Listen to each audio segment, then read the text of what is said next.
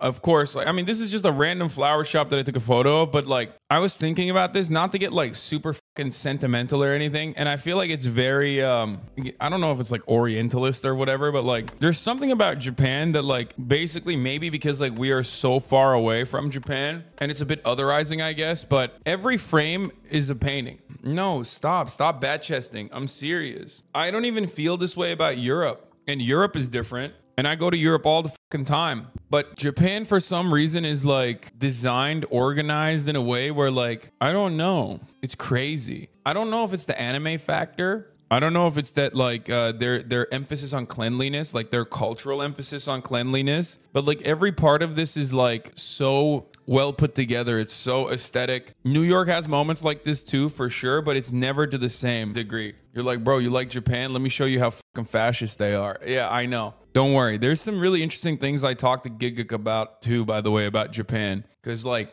it's not supposed to work. These motherfuckers here have like just full tilt capitalism, okay? Capitalism with a gigantic emphasis on like nationalism. So you know what I mean? Like, it's not supposed to work, but it does. Well, obviously it doesn't in the grand scheme of things, because the population is aging. Younger population is very frustrated with a lack of opportunity. They have social safety nets, even though those social safety nets are like still relatively cheaper in comparison to other countries. So it's not supposed to work. Like, Japan is not supposed to work at all, right? Because it's crazy. Capitalism in Japan is just like, is on overdrive, but it works. What holds it together? This is something that I'm genuinely shocked about, because it works in the sense that there are still many, many issues, but in comparison to America, which is also a hyper-capitalist dystopia, Japan legitimately runs like a well-oiled machine. And I think that there is the collectivist bent certainly plays a role in it. I've talked about this a lot, but I also found another thing that Gigik was talking about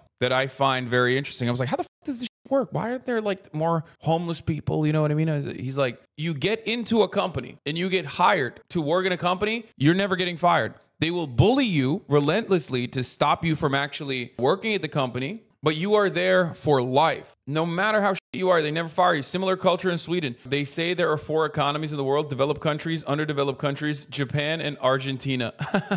I am Argentinian. That's funny. No, they literally won't fire you. You have to quit. Yeah, they'll do everything to try and get you to quit, but they won't fire you. They do have a high suicide rate. Yeah, so what? You know who also has a high suicide rate, motherfucker? We do. So Japan is literally what like all the fucking fascists want America to look like an ethno state with hyper-capitalist aesthetics. That's probably why so many goddamn fascists love anime. You know what I mean? And that inherently comes with a lot of issues still, and it clearly doesn't work, but it certainly works better than America. And it's very interesting to see it because, like, as is the case with every developing nation and every developed nation, it's not the fucking hyper individualism that makes it wonderful. It is literally held together by centuries of collectivist sentiment that is like deeply ingrained. That's it. The only thing that keeps Japan going, despite its hyper-capitalist dystopian attitude and modes of existence and modes of production, is the literal thousands of years of collectivism deeply ingrained and institutionalized and reinforced culturally through a culture of shame, but also through a culture of education. And you see it. It's built into the fucking core that it unironically even makes this hyper dystopian capitalist nonsensical mode of existence operate in the way that it does. That's why American made is only cool in America. Japanese made is cool worldwide. You're wrong. Japanese people love American made. Straight up. It's called abuse and trauma. You can't even smoke weed there though. Tell that to the shut-ins in Hikikomori. I'm not saying there aren't significant issues. There are. Is capitalism working a good thing though? But it's not. When I say capitalism working, I mean capitalism, not to get too Marxist here, okay? But capitalism is always operating on borrowed time. Because of the inherent contradictions that exist within capitalism, you can only extend its lifeline. You can only offer it a lifeline. You can, solidify a welfare state to ensure the continuation of a capitalist organization of the economy. You can do certain things to make it feel like it's not as bad and to breathe life into it, okay? Now, I want to tell you a story about something fascinating. Oh, this guy, Jackson Hickel, is becoming popular in Japan. Kohei Saito, Marxist professor. An academic named Kohei Saito wrote a book about democratic degrowth communism. Everyone said it'd be a flop because degrowth is a terrible word and communism is a terrible word too, but it wasn't a flop. I guess he debated the fucking Yale guy. By the way, for the record, from what I understand, that Yale guy is pretty popular in Japan. The Japanese professor in Yale that famously said, old people, I have an idea for you. Fucking kill yourself. Yeah, that guy is apparently really popular in the younger generation in Japan. So if you want to get a good understanding of like whether or not is working out here, I'm going to tell you something. It's not. Okay. When you got an entire generation of young people popularizing the concept of utilitarian, socialized suicide, you understand that shit is not working, like demonstrably not working. I've seen some of Kohei Saito's lectures, very good. Anyway, so the other guy in Japan is the Yale hyper-capitalist one, I think. Isn't that a generational thing worldwide? Young people hate old people due to generational economical differences? No. Brother, there's a difference between I wish we had the same opportunities that a prior generation had that they took for granted, and then here's a policy provision, kill old people or get them to kill themselves. Like, you have to understand that there's a difference between the two, right? Like, a Yale professor suggested mass suicide for old people in Japan. What did he mean? Why did they let him cook? Which is really interesting because, like, in Eastern cultures, including even in Turkey, we have a lot of respect for the elderly. And it's something that we actually look in America and, like, laugh about. You know what I mean? You have to honor the elderly. Like, we have so much honor and respect for the elderly that we look to America and the Western world and laugh about how they just, like, let old people die alone. You know what I mean? Like, you're supposed to take care of old people, right? The old people in your family. So it's additionally interesting to just like have a culture like that that's supposed to revere, respect the elderly, to turn around and be like, yeah, maybe they should kill themselves. Anyway, dude, I should get this Kohei Saito guy to hang out with. That's who I need to talk to. I'm Chinese, and when I first came to America, I was shocked to learn that they put their parents into nursing homes. Yeah. Maybe if America had that culture, we wouldn't have geriatrics working in government. Yeah. Oh, like the kill old people culture? Yeah.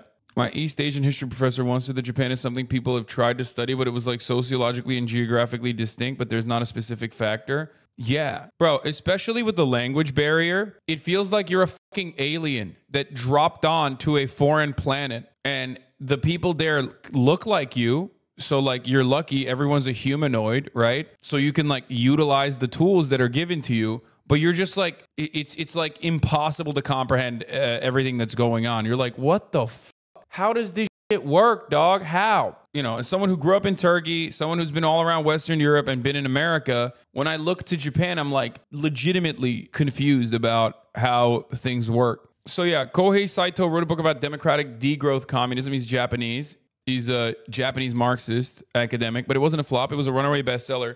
The publisher sold 500,000 copies. Bookshops kept running out of stock. Something about this idea lit a flame among Japanese readers, young people in particular. People are hungry for post-capitalist ideas. It contrasts starkly with the West, where many socialists still cannot bring themselves to say degrowth, and many environmentalists still cannot bring themselves to say socialism. People once thought the same was true in Japan, but someone had the courage to break the taboos. Saito is an expert on Marx. He developed his ideas while reading Marx's unpublished notebooks from the last several years of his life. He draws on this work to articulate a vision for a just and ecological post-capitalist transition, rooted also in anti-imperialist principles. The conventional wisdom is left in Japan was in decline, but with Saito's book, that seems to have changed. The media cannot get enough of him and his ideas, not just in Japan, but now in Europe too. Saito has 2 books coming out in English soon. One is an academic text about Marx, ecology, and degrowth. The other one is, dude, I'm going to follow this guy. The other one is a translation of the Japanese bestseller. Stay tuned. In the meantime, follow him. This guy debated the Yale professor. Is that what you're saying? I'm not super fond of degrowth, obviously. Look at me. I'm wearing fucking designer shit.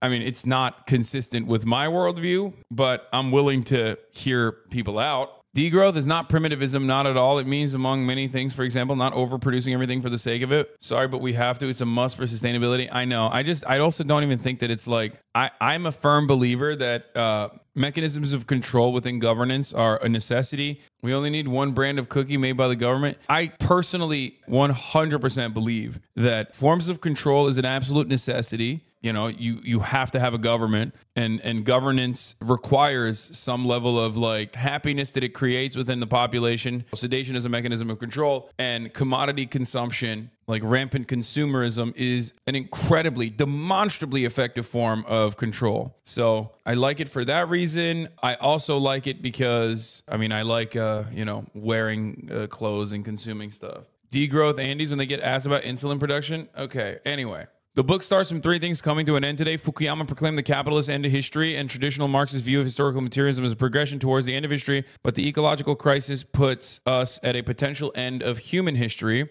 The Anthropocene reveals the end of nature as an independent entity distinct from human society. However, while Latourians derive from this an ontological monism that cancels the human non-human distinction, Saito defends a dualistic theory of metabolic rifts. Also, capitalist realism, a la Fisher, comes at an end. Eco-socialists are actively imagining alternatives to capitalism. Reviving Marx's writings about the ecology of capitalism could help. Marx wrote notebooks about natural science that constructs a helpful theory of metabolism. Ultimately, Saito claims that Marx experienced an epistemological break. Interesting. However, not in 1845 when writing the German ideology, but in 1868 when Marx's interest in the ecological sciences pushed him toward degrowth communism. Need to read more about degrowth conflicting with forms of control? No, don't. That's just me. I'm an idiot. Don't listen to anything I say. Okay, these people are infinitely more intelligent than myself. I just personally think, as a dumb guy, I know how dumb guys operate. And dumb guys need like sugar and treats. And when you have a healthy diet of sugar and treats, you will be more sedated, less interested in revolutionary action, less interested in recognizing the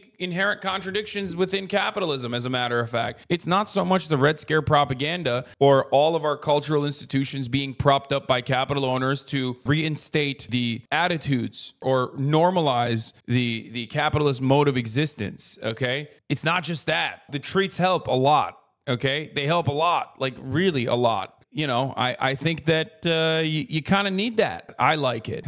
I need it. Don't do degrowth, please. I like my treats. Dessert existed before industrialization? Come on, brother. If I were to like rip you from your current form of existence and put you in a situation where you have one fucking bland brand of cookies that the government made, you would lose your fucking mind. Pre-industrialization desserts were the same. Like, what? Come on. And I also personally don't think that that's a solid way to like advocate for normal people too. Imagine taking a weebie take seriously. Wait, what? You think that's a weebie take? I mean, it's a pretty common anti-Marxist take, is that like government mandated one type of cookie, which is a joke for the most part. But like, also, if you're talking about pre-industrialization cookies, like, you know, that's not exactly a good selling point. Okay, that's good if you think the government is at least like making cookie production. This motherfucker's not even saying that. He's just saying no cookies by anybody. You make it on your own if you want.